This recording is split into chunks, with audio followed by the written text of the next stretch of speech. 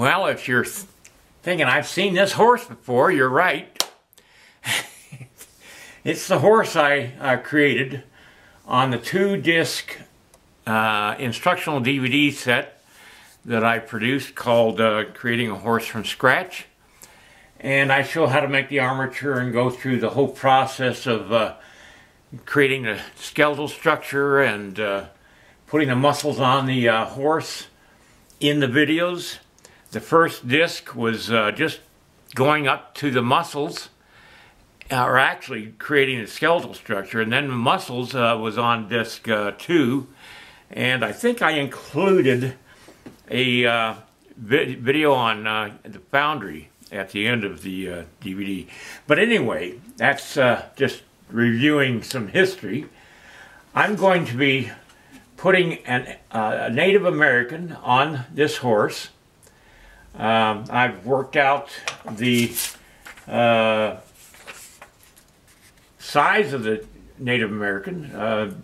This is the size I came up with. There's several ways of just of doing the proportions of a human to a horse. Got that worked out. I have a publishing program that I was able to resize this thing until I had it to the size that I wanted. Then I've got the depth of the rib cage, the width of the rib cage, and the height and all the proportions. Now, I'll show you how to do this even without this. Let me get that started right now, and I'll be right back. What you'll need for this next step is a wire cutter, a pair of scissors, that's to cut the tape, and you'll need electrician's tape. I use electrician's tape. You can probably use some kind of putty that hardens, but I use electrician's tape. A ruler, and I use a architectural ruler I got in high school. I still have it. A magic mark. First, let's work out the proportions. Now what I'm going to do is I'm going to set a straight line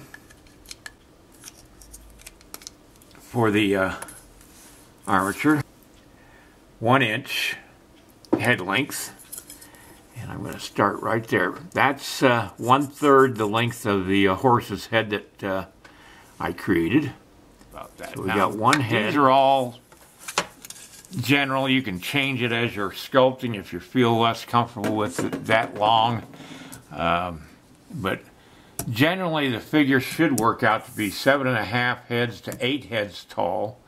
That's the ideal. That should give you a good start for your armature. And let's go ahead and get started. So I'm going to use the drawing, or the computer drawing that I got off the Google search, and I'm going to go down. All right, I've made the armature, and in the video, and I showed how to do that, and I've shown all the technical things you need to do to make it look like a human armature. This one's made for a male. A female figure will be a little bit different, and I'm thinking about adding a female to this horse piece. I just haven't worked that out yet. I'm gonna figure it all out. So that's the video for today. I've just shown you a couple of segments of what I did today, and we'll just leave it at that. If you want to see the whole thing, you'll have to purchase the DVDs that I'm going to be putting together on creating both the armature and then the figures. All right. Next time, give me a thumbs up and share my video.